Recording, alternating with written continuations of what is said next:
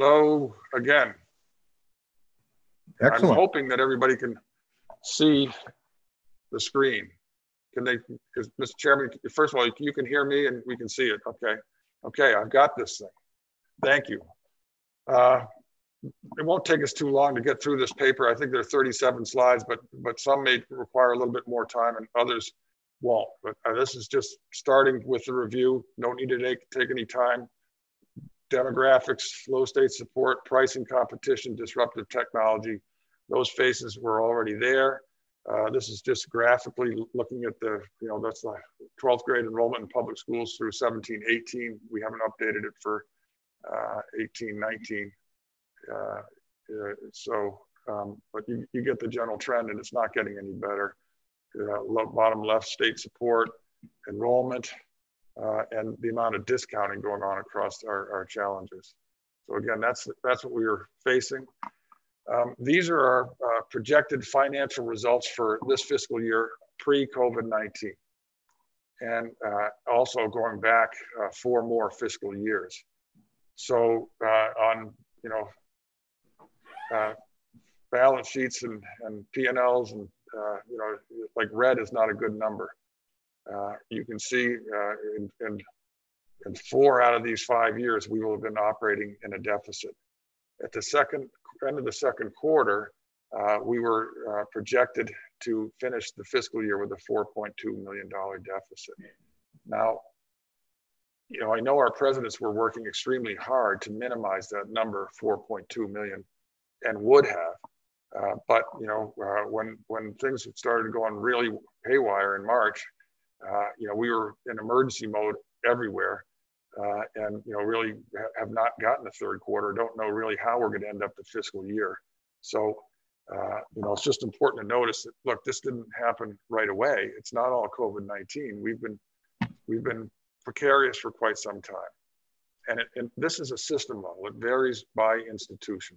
I want to say that again, within our system, we have a very diverse set of institutions. We have a community college in Vermont. It is where most Vermonters touch their post-secondary education or get their post-secondary education, and they are in a different. They're not residential, so their financial situation is good. The residential institutions have been challenging. Some years they do better than other years.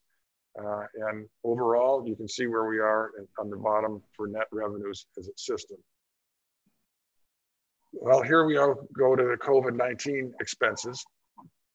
And the first big one that is an expense that we're going to have to take care of in this fiscal year, which we were not anticipating, on top of the 4.2, or if you could get it down to 3, whatever you thought you could get it down to. It's not clear yet, but it would have been less, because I know how hard our presidents were working.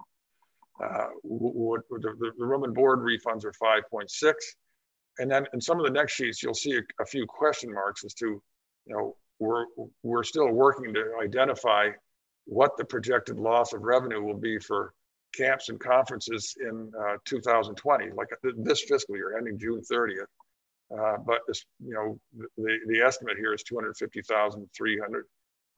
Summer tuition, investment income, federally mandated COVID-19 leave costs, which we want to be we want to comply with federal law, and we want to be good to our employees, but there's a cost there, and that could be more.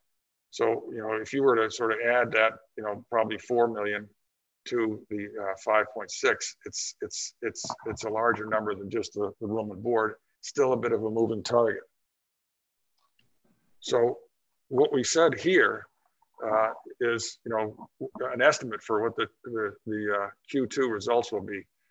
And if I could ask, Mr. Chairman, if our CFO, Steve Wozlowski, or any of the deans of administration ever want to just pipe in on something I'm going through when I go through these numbers pages, feel free to fill in any blanks. After all, you're the ones that actually have slaved over this in a remote environment for the last number of weeks, and really appreciate your help. But you start with the net revenues there that we were projecting, add the room and board. These question marks are like what I showed you, the estimates on the other page, which are in the ballpark of 4 million. And you then, so you have your 4.2, your additional core costs, your other 4. We are going to get some money back from the or not money back, but under the big, I guess it was the third federal bill, there was money for higher education. It goes out to every college and university in the country, every college and university of any kind, no matter how affluent they are, and what kind of programs if they're eligible for federal financial aid, whether they're a college of pharmacy or Harvard University, they're eligible based on enrollment and Pell eligible students. So the larger the institution, the more money you get from the federal government. So it's $14 billion for the Vermont State Colleges system. As a whole, it's just over $6 million. $3 million of that needs to go directly to student grants, students in need as a result of COVID-19, and there are many. And our colleges are all developing plans to take their portion of that and use it to support their students. What it's not available for is like the 5.6 or the other revenue loss or our existing projected deficit at the end of the second quarter. So, really what we're showing in this sheet is a projected loss of 6.7. I can tell you right now that there are definitely other revenue losses that are going to have to be added in there. So the estimate we've been sharing with people is 7 to 10. And I would imagine it'll be on the higher end of that. Just quickly, the next big piece is, okay, that's what's happening in this fiscal year. What are you expecting to happen next year? And boy, what a crapshoot that is. I mean, we are, in the same boat everybody else is. But first of all, you want to, think about where people are. 30% of all universities were running operating deficits in 2019. We fit into that category. 16% of public universities have less than 90 days of cash on hand. We fit into that category. When you talk about enrollment, what are students going to do? In a recent survey in a well-known higher education publication, 29% of the students said they strongly or somewhat agreed that they've considered deferring attending college until the whole event passes. Not sure what's going to happen in the fall, not sure if there's a reoccurrence, not sure if their family is going to be working again. It's a great deal of uncertainty. And what's happening because of that is colleges and universities around the country are admitting many more students. So one example is Vanderbilt. I mean, I'm positive that places like in this state, other states in this state that are, whether it's a Middlebury or a University of Vermont, will be admitting more students in preparation for a significant decline in yield, which is basically meaning, fewer of the people they admit will actually show up, even if they do put down the deposit. So it's a very uncertain time. And international students is another issue altogether. But when you look forward, we are projecting in our residential institutions a 15% decline in enrollment over what it otherwise would be for the next year, and that's big money. So it's a little bit uncertain, but to project that there's going to be no enrollment impact without action is I would say not prudent. So why do we need to transform? Why do we need to do it now? Because we face unprecedented financial challenges and must make hard decisions. The system, has looked at alternatives. We've looked at, okay, maybe we should have, just a community college in Vermont and no residential. Well, that might have worked financially, but it was not something that we could support. We feel that community college is our primary access point and something that has to be protected at all costs. But we believe that the programs that are offered at Vermont Technical College are also important, and that our Vermont students, our everyday Vermonters, deserve access to a quality residential career-based liberal arts campus. So, the community college option on its own did not seem realistic. Keeping all of our colleges, that's what number one is, heads towards insolvency fast. We looked at, can you close one campus, not two campuses? The numbers didn't work out there, and would have not allowed that one college to survive, or another college that's part of the same institution. So that didn't work, and the model that we settled on, which is what it is, I've already stated it, was able to have us show that in a couple of years we could be back operating in the black. So when it came down to it, we only had two realistic choices: continue as we are towards insolvency, or transform the system to meet the future. And that's what we've chosen, or I've chosen to recommend to the Board of Trustees. Under the status quo, when we'll look at the numbers in a minute, but even with that, we're talking about significant budget reductions. We've already had hundreds of fewer employees working for the Vermont State Colleges system compared to 5 or 6 years ago. And it would require another major reductions, but making it difficult to be able to provide the quality academic and support systems that you should be providing for students, and could risk accreditation standards as well. But if we were status quo, we'd have to do that. And also, of course, reduction in supplies and services. The other scenario that we're recommending: consolidating NVU onto the Castleton campus, transferring select programs, some faculty, trying to encourage as many students at NVU to join the Castleton institution, Castleton University, and then have Community College of Vermont and Castleton find ways that over time, it wouldn't happen in the first 6 months, but over the first several years, how can they expand instruction in northern Vermont, including the Northeast Kingdom and other rural parts of the state, by using the CCV locations or shared sites with Vermont Tech. And Vermont Tech is already providing programming, nursing programming in the northern part of the state. We are not going to abandon the northern part of the state, but look for ways to move to a new model and a less bricks and mortar approach. My recommendation is to focus Vermont Tech on high demand, high growth programs in Williston and around Williston and distributed. And that'll take a while to develop as well. But the proposal closes the Randolph Center campus over this summer and has the programs continuing up in Williston. I know that people could say, well, why are you going to Chittenden County? Well, first of all, Rutland is not Chittenden County, or Castleton is not Chittenden County. And it's had a loss of, as I already mentioned, 3 institutions of higher learning there in the last year. So there's a real need in that part of the state.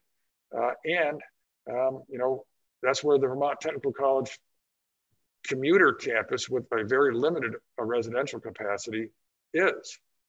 And if there's additional rooms that are necessary for low resident students or other students, there are plenty of rooms at some of the other institutions of higher learning that are also having the same general enrollment issues that all small rural tuition dependent colleges are. So I would recommend that, and then reorienting and rescaling the Chancellor's office. So roughly, our numbers people worked with a very sophisticated financial model that's very granular, 17 tabs, put into various assumptions and see what comes out. And the green line is the status quo. And what you can see is it takes you back to where we were, and you get to the 6.7, and then next year it's 12.6 in the red, and every year you're in the red.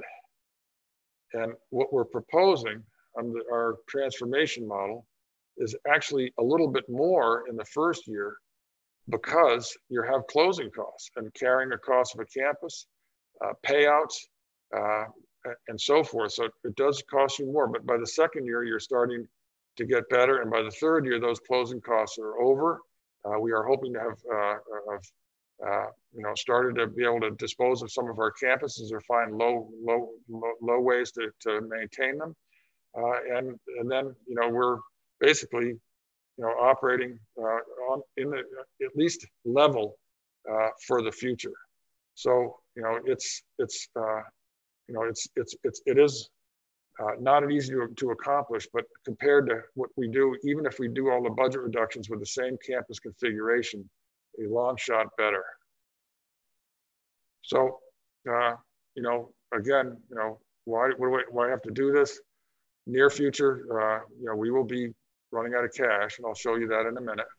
The operating deficit driven by continuation of historical enrollment and retention challenges, immediate near-term impact of COVID-19, and steady rise in expenses for retiree medical benefits and the like. So I already mentioned the fact that we're linked financially via a single organization. And what we don't want to do is lose everything. What we want to do is keep as much as we can and give us time to adapt and expand into less intensive residential models. So that's what we're looking at status quo. I've shown you that.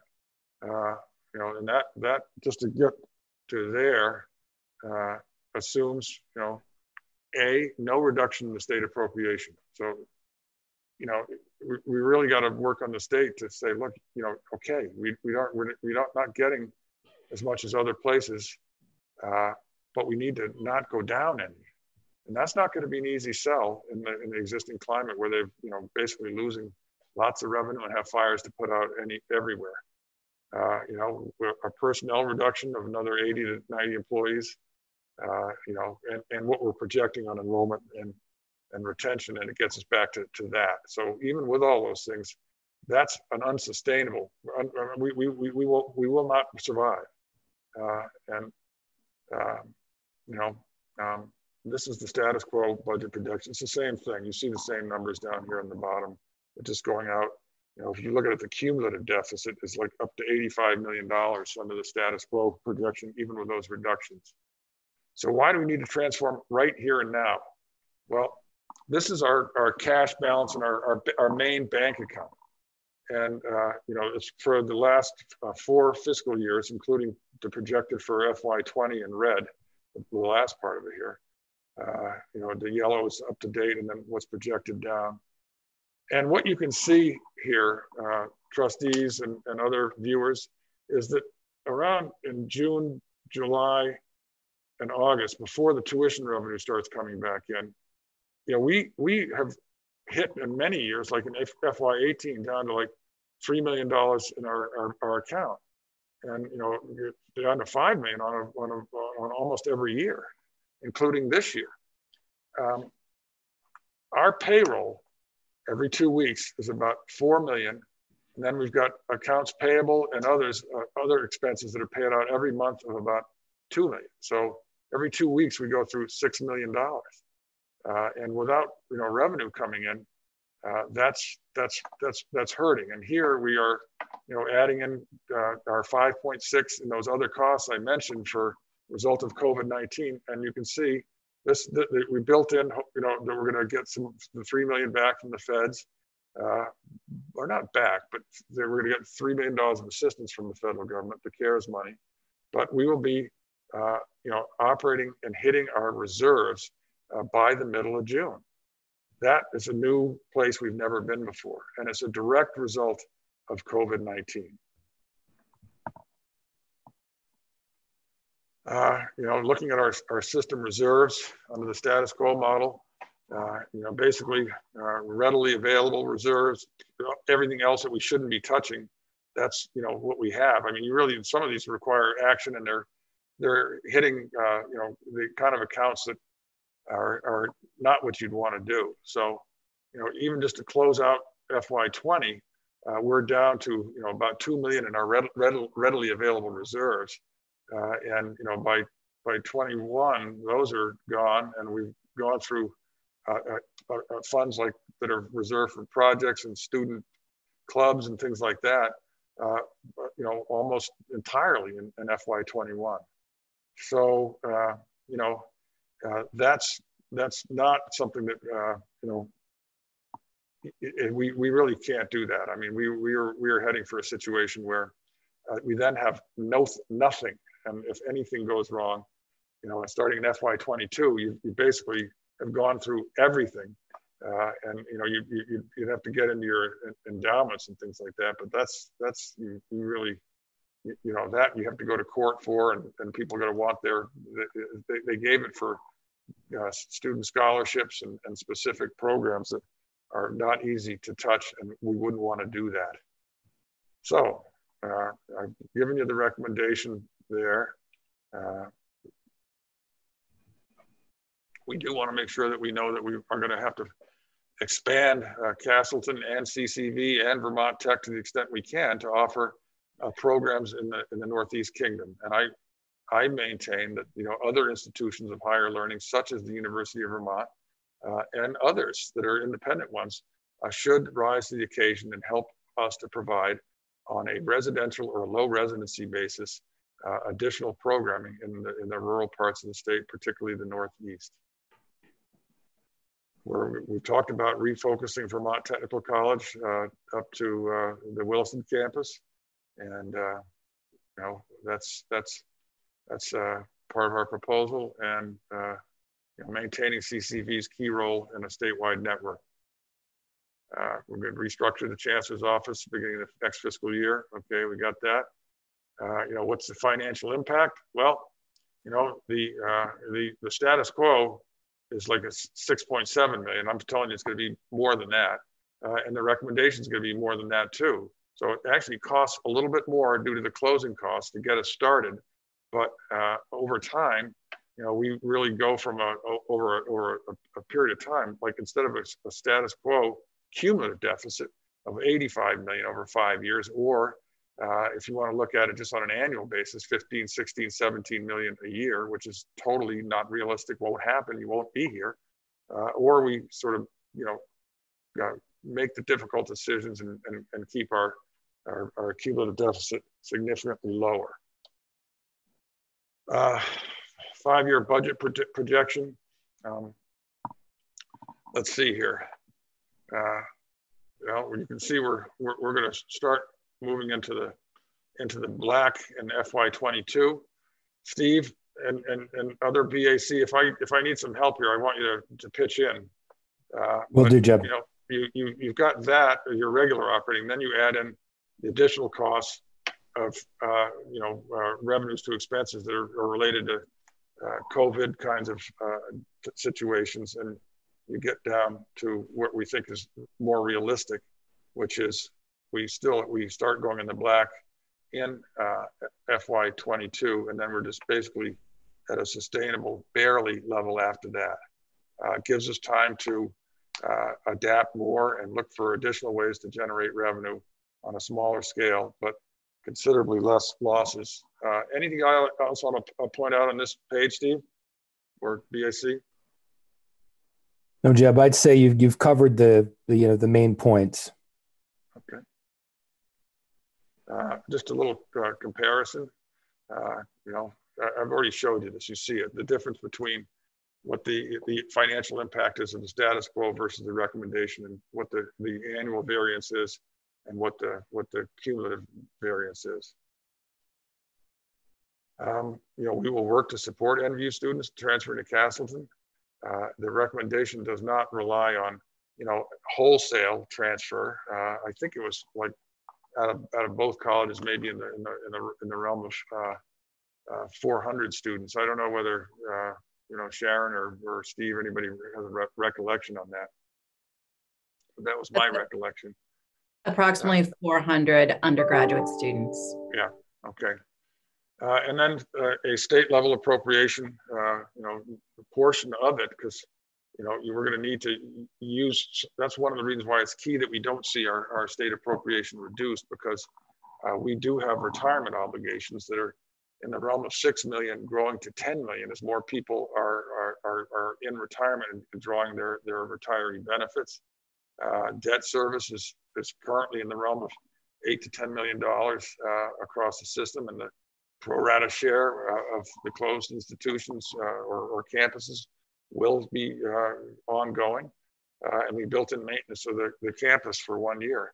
And during that year, we're going to work hard with the state to see what they can do to help, whether they could take on those campuses. They've got a lot more bandwidth and connections to do that. And after all, we are a state entity created by the state, but we felt we needed to build in the campus closure costs for a year. So we did do that. This is, under the transformation model of the system reserves. And, the bottom line here is that, we do get into some of the available plant and other, but we refrain from the Board of Trustees required action, and we never go into the red in terms of being totally insolvent. Anything I missed there, team? No, Jeb, it's a great point, but we should also point out that these are just snapshots at the end of the fiscal year. We're still going to need external financing to get us over the low points of those, in the colored M chart, yes, to get us through the low points in our cash. But this is a much better position overall by comparison. Okay, Mr. Chairman, so why are we doing this? We're doing this because it's what we need to do to sustain our mission as well as we can. And over time, to provide the kind of educational and training opportunities that Vermonters need. We will continue to adapt. We know that, our students are overwhelmingly Vermonters. They stay in state when they graduate. They're first generation and low income in fairly significant numbers. And they deserve access across the state, affordable in-demand degrees and credentials, and we believe a residential institution offering liberal arts and career-based programs. And when I look at it on a statewide basis, and I look at the entire picture in Vermont of, again, 620,000 people with a shrinking traditional college-going population, I say, okay, what is realistic for the state of Vermont to support? And compared to, let's say, in New Hampshire, where they have a state university flagship like the University of Vermont and the University of New Hampshire, for roughly twice the population, they have 2 residential campuses. In Vermont, we have the reverse, half the population and 4 residential campuses. I just think that that's not affordable for us and not affordable for the state of Vermont. And actually, what we would have is, if we adopted the recommendation of the Chancellor, is a state university that needs to pick up more Vermonters, a robust community college system with statewide access, increasingly integrating with Vermont Technical College programs, and possibly becoming a community technical college or technical community college or some kind of entity that can operate on a statewide basis and deliver programs using technical centers and others, other locations, employer programs, which are increasingly happening right now at hospitals or at places of business, global foundries or what have you. And also, a residential option. So if Vermont would have a state university, robust community college, can maintain strong technical programs that are important for Vermonters to generate income for themselves in the state, and a residential institution offering liberal arts and career programs, I think that would be a pretty good setup for the state of Vermont, and we would be playing a very important part in that process. So I do have to mention some of the critical assumptions here that are important to make this work, and I'll start with the one that Steve just mentioned. Even this requires that we secure external financing or a line of credit or loan of some kind, because we're going to be, our cash basis is going to be running out, and going into your reserves like that is not a good thing, and will put us into a situation where if we don't get additional financing by late summer, early fall, we'll be in a very, very bad way, and it'll have effects on accreditation and all kinds of things like that. So, You know, we do need external financing. We have talked to yesterday. I had the opportunity to speak with Senator Sanders, spoke with the governor. You know, we've spoken with legislative leaders, and you know, we've made our case that you can't cut our appropriation, and you can't. You know, we need external financing. There is 1.25 billion of federal money coming under the CARES Act, and you know, we want to make a strong case that even though it needs to be related to COVID-19 kinds of events, that, you know, look, the enrollment decline we're talking about is related to the after effects of COVID-19. The refunds, those things are related to COVID-19. So, you know, we are going to keep working as hard as we can for external financing or a line of credit of some kind from a lender. You know, and the third bullet there is maintaining the state appropriation. That's just critically important. You know, we are assuming that the COVID-19 restrictions will be lifted for fall 20, and residential campus is going to open, either ours or other private ones in the state, or the University of Vermont, or what have you. If that were not the case, it would be much easier to make contingency plans for how to address that with one residential institution as opposed to 3 or 4 residential institutions. But you need to know that, you know, if by some chance residential colleges and universities in Vermont, New England, and the country can't open, it's a game changer and more for institutions all over the country. So it's just one of those things that we're living with in these times that are, you know, unprecedented. And, you know, I maintain are going to change higher education, you know, even if we can open the fall, for a long time to come, change our state for a long time to come. Here, the governor today, I didn't listen to it, I didn't have time to listen to it, but in his press conference pointed out that I think he referred to us as the tip of the iceberg. We're going to see, you know, many more unfortunate, you know, closures and changes coming our way in the coming weeks. So we're not alone, but, you know, we are also trying to get out in front and take action soon enough to make sure that we can survive. We need our faculty to be involved in shared governance and in the new model and transition. That will be very important. You know, we believe that management can make this decision, but, you know, how it affects the institutions and the academics is something that we need to work, and how we handle the, you know, things like payouts and so forth. We need to work with the faculty on that. So we will be doing that. It's important that I gave you those caveats so that we know what we're, you know, what we are assuming here.